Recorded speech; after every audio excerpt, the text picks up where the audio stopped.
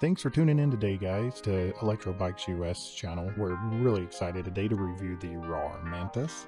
We've actually been testing this bike pretty extensively across the course of the past few weeks, testing it directly against the Talaria Sting MX3 model. The MX3 model has been surpassed by the MX4 Sting R. And without further ado, let's get to it.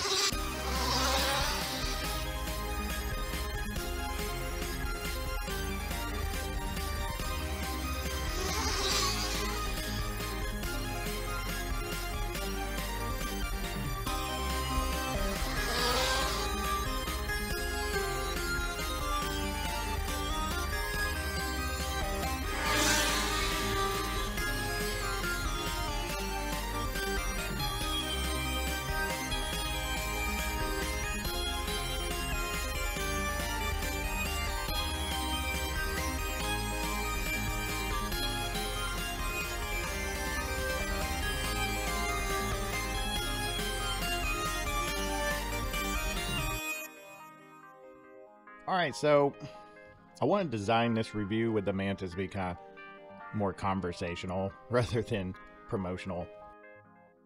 Just do a little housekeeping rules.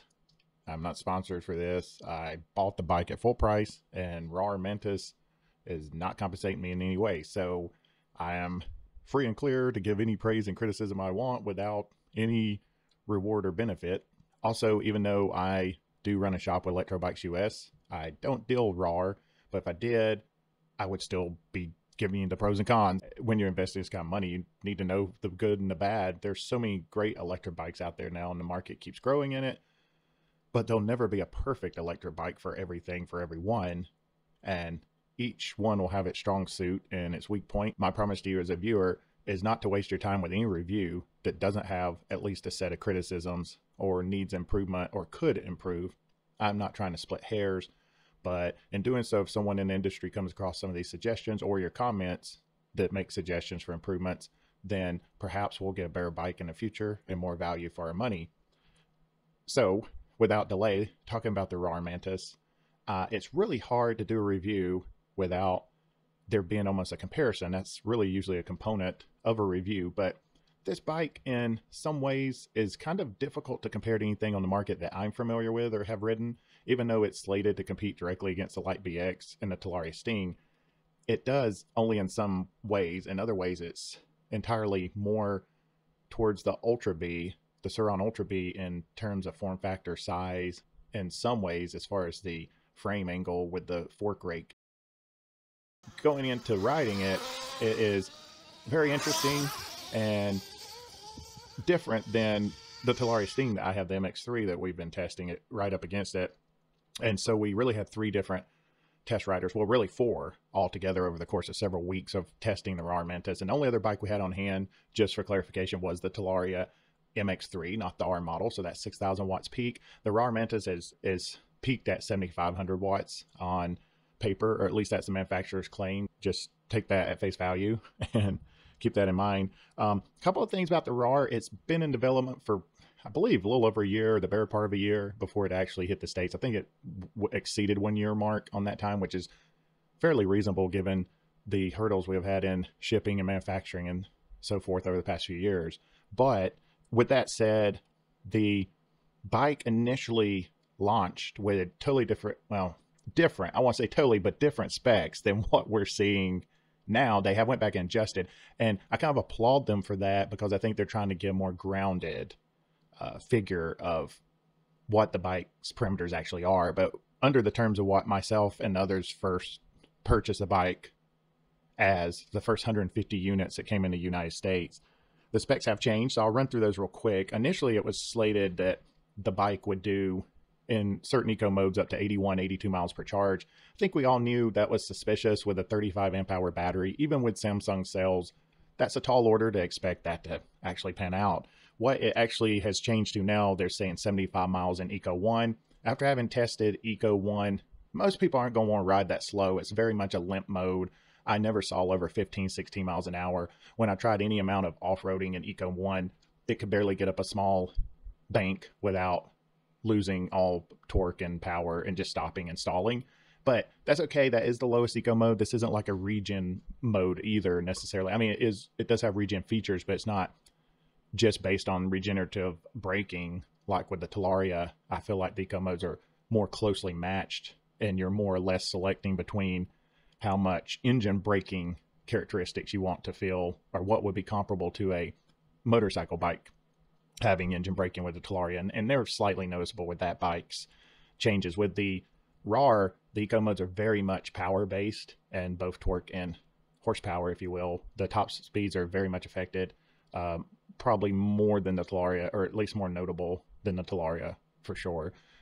Eco mode 1 would only do 15 to 16 miles an hour for me. Eco 2 would, 25 tops is about what I saw. Eco 3 actually has some power, not near the torque of sport mode. It would not power wheelie with me. You could certainly ride wheelies and pop wheelies in Eco 3, but I doubt you're going to be power wheeling. It certainly won't with me, but I am 6'1", 220 pounds. I'm definitely on the upper larger size of weight, and maybe a little above average on height. So might be a little different for you, but I would suspect you'll be in sport if you want to do power wheelies. The other thing changed was the 0 to 30. They were saying somewhere around 1.8, 1.9 seconds, 0 to 30. That's changed pretty drastically to 2.9 seconds. So there's a whole nother second added in there, and that I would say is very much more accurate even in sport. The Rawrr never could match the Talaria Sting MX3 acceleration. Through this testing, I at one point started with both bikes in stock form, but the only changes that were ever made with either bike was never related to battery or motor. It was related to gearing and chain and gear oil, and that was it. So the Talaria, I did go from stock format of 44 tooth rear sprocket to a 54 tooth rear sprocket. I stayed with the 14 tooth front, and the Talaria does run a 420 size motocross chain. The Rawrr Mantis comes spec'd with the 428 motocross chain and sprocket and cog in the front, so it's thicker and heavier.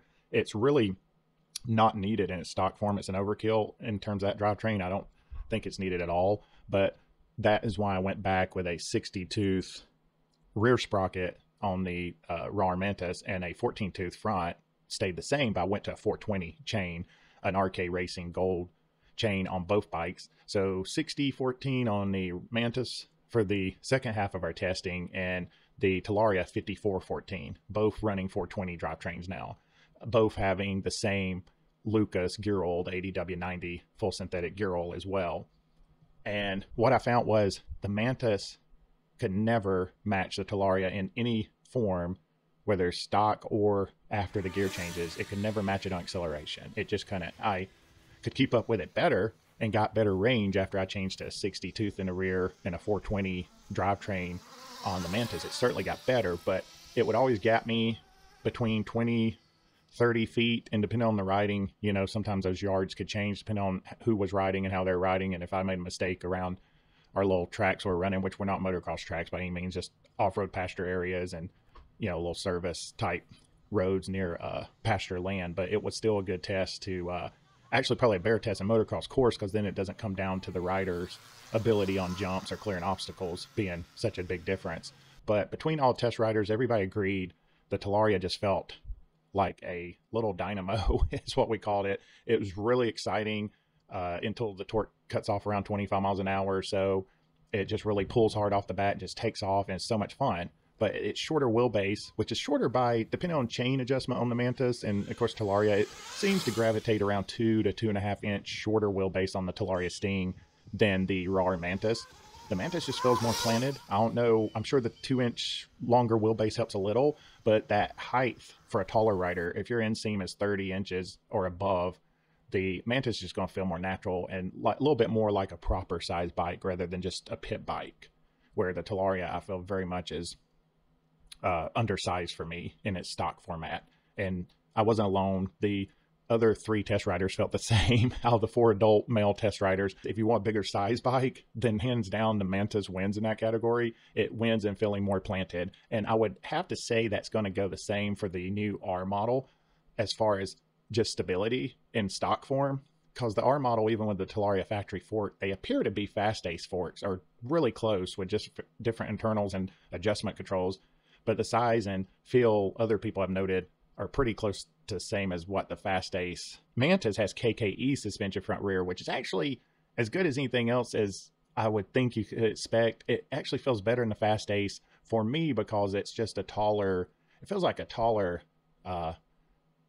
stack or something. It just sets up higher in general, and isn't as squatty feeling as the Fast Ace. When I first tried to set up the Fast Ace, I could always bottom it out at my weight. The KKE on the Mantis, I can adjust and get it pretty close to something I like. All the test riders felt like the suspension was better and closer to motorcycle suspension on the Mantis. The Mantis brakes are definitely not motocross brakes. They're still kind of heavy duty downhill mountain bike-ish, maybe between a dirt bike off-road motorcycle brake and a mountain bike brake. And they're honestly, they work better for me than what's on the Talaria stock, which has been noted by some people. Talaria, especially the MX3, had a little bit soft brakes. I've actually seen some reviews where they say the MX4 with the bigger rotor still have a softer brake. It's just mixed opinions with that, but the Mantis brakes feel good. They're 4 caliper hydraulic, full hydraulic, and the rotor size and everything don't feel undersized. Of course, you can always have more braking, but the rear will lock up exceptionally quickly, just like I can lock it up very quickly with the Talaria as well. But just the higher height and taller wheelbase at Mantis is really good. The tires that come with it are decent. Of course, I would prefer a 21-inch front wheel. All of the test riders, including myself, have some motorcycling background. That includes motocross or enduro. All 3 of the other guys raced enduro, hair scramblers, and some motocross. All noted that the Mantis felt more like motocross suspension, and it set more like a dirt bike because it's just taller. Felt more planted and safe on it. But if the Talaria, every time we started the Talaria right next to each other, no matter who was on what, the Talaria would always win the whole shot. No matter which gearing we had on either bike, the Talaria, it was just faster acceleration off the bat. But if you're a equally matched rider, I found that gap remained the same. Like, it's just that initial launch, and then once it cut off, the Mantis would hold the gap right to them. Nobody'd run off and leave them. In fact, once I did the gear change and turned off the safety sensors on the Mantis, it really came alive. And the only thing it was still lacking in was that initial 0 mile per hour start, just that initial launch against the Talaria Sting MX3. Of course, MX4 is going to eat it for lunch that much more, I guess, and maybe it would not be able to maintain that gap in its stock form, which is another thing. If you're going to get the Mantis, you're going to probably end up wanting at some point to bump up the controller and the battery, whether that's a 60 volt or 72 volt system, but they're supposed to be providing unlimited aftermarket upgrades and parts for it. So I think that'll definitely be on the table to where you can do that with ease. And I think that that's a good thing to think about doing, because as it stands now, from my personal opinion, it's got plenty of power for urban environments on the street, kind of commuting. You know, it's fine. It's good. In fact, you might, because the battery is a little undersized, you might not want to bump it up without bumping up that battery, because you're going to really kill the range. So I would suggest those 2 things have to be done at the same time. Then comes in the argument, do you want to do that for $49.99, or do you want to spend about $4,500 on that Sting R with a bigger battery and more power? But range tests are coming in on the Sting R. I've already seen from Talaria Boys and a few other people. It seems like the R has about an 8-mile advantage in eco mode for the battery size being bigger. But when it comes to sport, it actually was a reduced mileage compared to the MX3 by a little bit. I think it was only 0.6 miles or something. Seemed like it was 1.5 mile with their test. Now, that may vary bike to bike and condition to condition, but a lot of times when they're given these specs, they're in the most ideal condition. You could pretty much bet with those numbers that they're probably just rolling it down the road and maybe not too hilly of an environment. So the other thing, back to the Rawr's initial claims of being 81, 82 miles, they're saying 75 miles in Eco 1. I take that with a grain of salt. Even in Eco 1, as slow as it is, it probably possibly could do that, and it would depend on terrain and rider weight and everything. I would, from my experience, and I didn't spend much time in Eco 1, but from my experience in the Eco modes, gauging it out, I would say I would not expect that battery to do over 50 miles in anything for me. Again, I'm 6'1", 220. If you're smaller and less than 160 pounds, you probably could see those numbers. The other thing is the max payload on the Mantis, for some reason, is listed as 265 pounds. I think it would do more than 265, but you should just go by what the manufacturer says. So they're saying the top speed for a Mantis was listed at 51, 52 miles an hour when they launched it. Now its top speed's listed at 45 miles an hour. Now, I don't know if that's because they corrected themselves from different findings or if they changed the settings in the bike. and that could reflect some of these number changes. I'm not sure, because the 0 to 30 also changed. But whatever the case, you're dealing with a 35 amp hour battery. There's not a lot of spare room in that hatch underneath. I really wish that the hatch would be flush with the rest of the seat, like a traditional banana seat on motorcycle, because two things. One, it would help with control a little bit and give something more for your knees to grab. Although you can grab the bike where it is with the rubber logos on the side. That kind of works, but it would be really nice to also have that extra room underneath for a taller battery or an upgraded battery. So I'm hoping that's something that Rawrr will do in the future for aftermarket parts.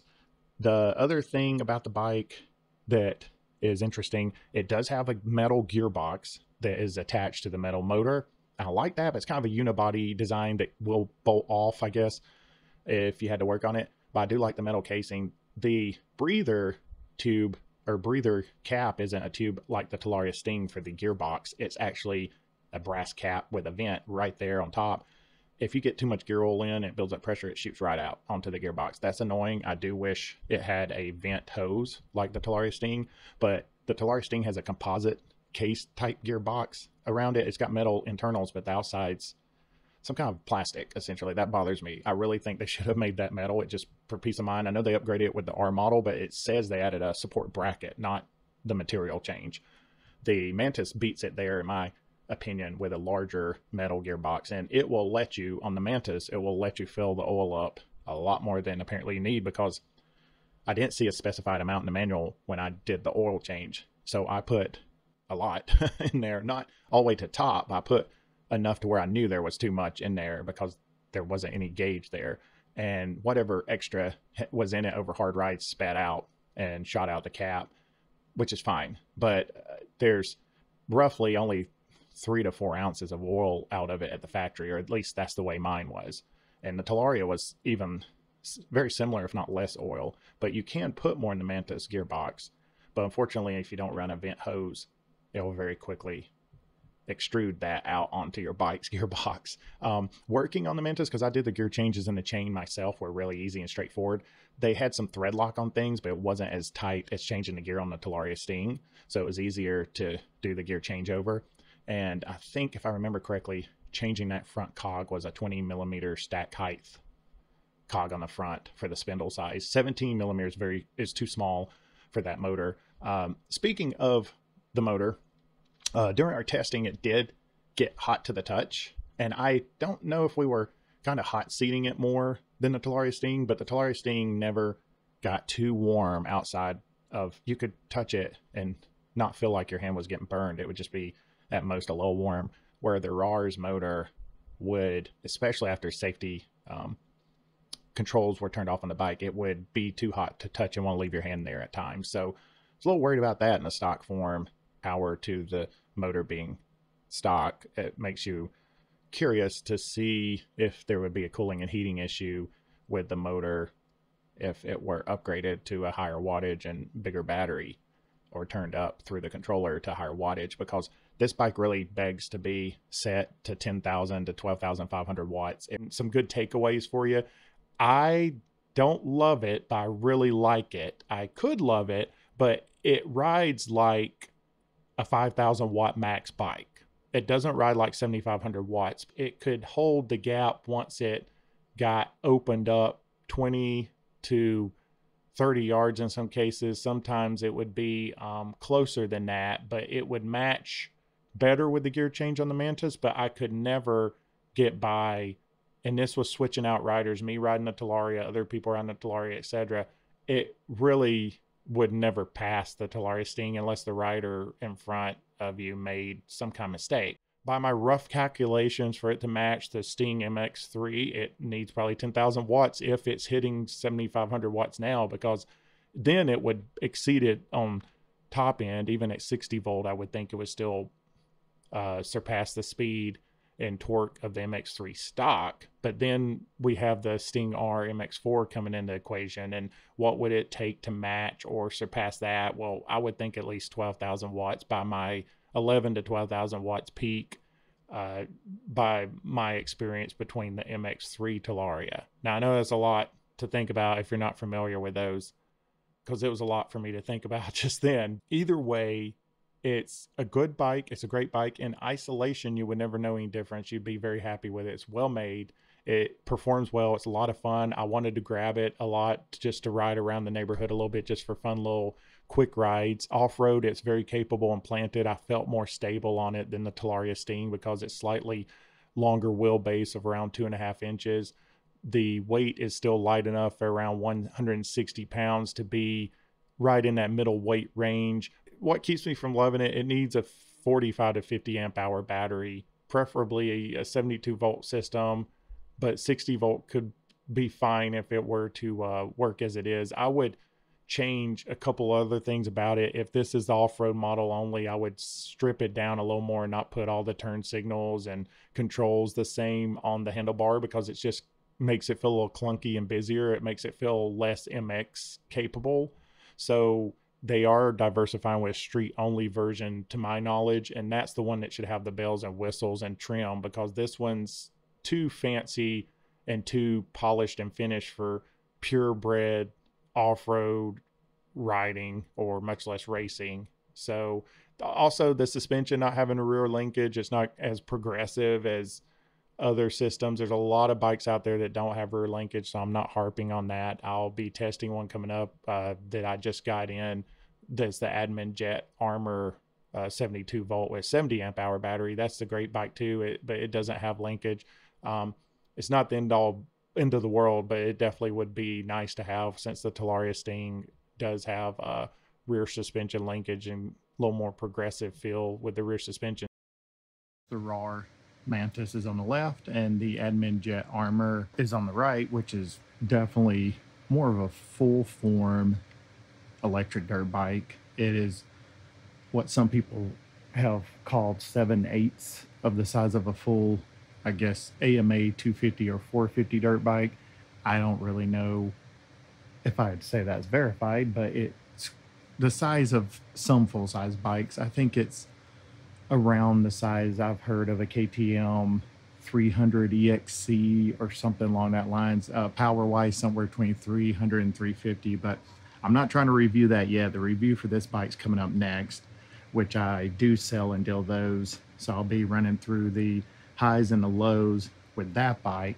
But that, in reference to size, is KTM free ride size. It's identical frame, pretty much, not subframe maybe, but the main frame is almost identical, if not spot on, at least with the middle section. There's some differences, but there's some exact similarities, but the weight is a lot higher than what the Mantis is. But I wanted to add this in because honestly, it's kind of for my argument that the Mantis is more in the size range of the Sur Ultra B, which is still kind of middle size. Even though it's up on a stand, it's bigger enough than a Sur Lite BX and the Talaria. Follow up with that, I have read in the community group on Facebook for the Rawrr owners that they are working on a remapping that will add up to 25% more power to that. Now, if that be the case, I think that at that point it will be able to compete at least more closely with the Talaria Sting R, because it wasn't lagging behind against the MX4 except for initial acceleration. So if you go back to the beginning of the video and you look at the aerial drone footage that I have with those gaps between the two riders on the Talaria and the Mantis, that's the gap it usually maintains, because it loses that initial launch. So it wouldn't be a whole shot contender, and it's hard to get back that gap on equal riders, but that it does maintain it. It doesn't lose ground after that. So it's just about the takeoff. Pretty much just wanted to interject and add this in. In closing, I do really love the Mantis, but if they get that 25% remapping on it, it's really going to help it. Besides having to turn off all the safety features, which can really ruin the riding ability, that one's open now and doesn't have those throttle issues. So once those safety issues were turned off and deprogrammed, which Rawrr really helped me with and sent a programmable panel out to make that happen, it really came to life with more power and a lot of fun. But the riding difference between it and something like the Admin Jet's night and day. I'll do a review on this one.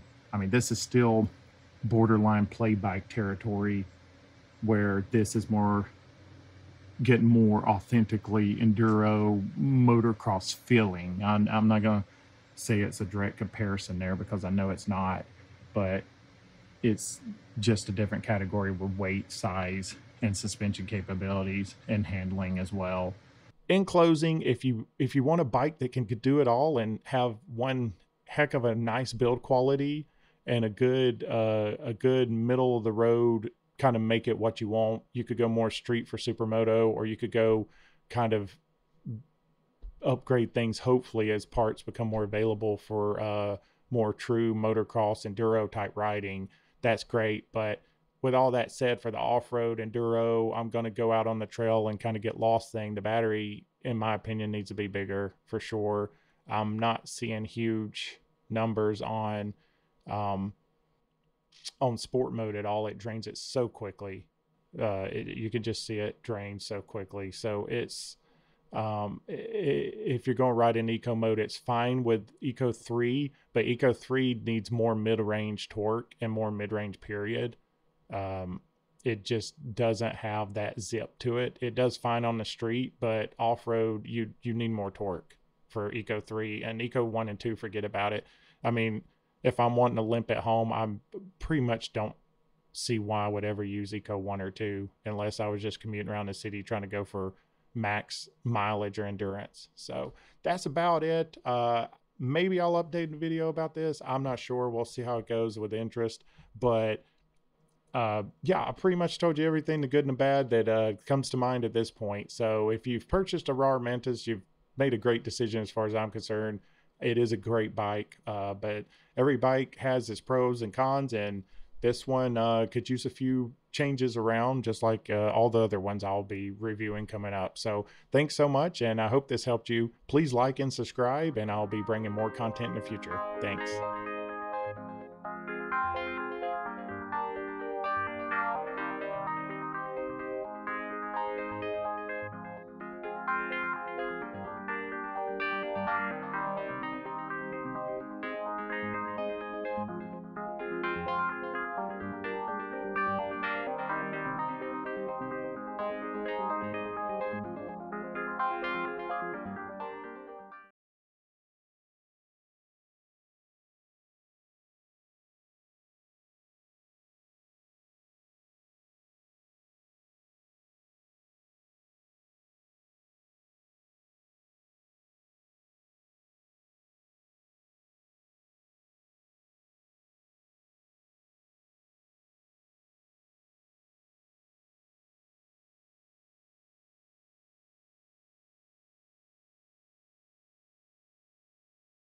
Thanks for watching. Again, like and subscribe, and looking forward to the next segment. Thanks.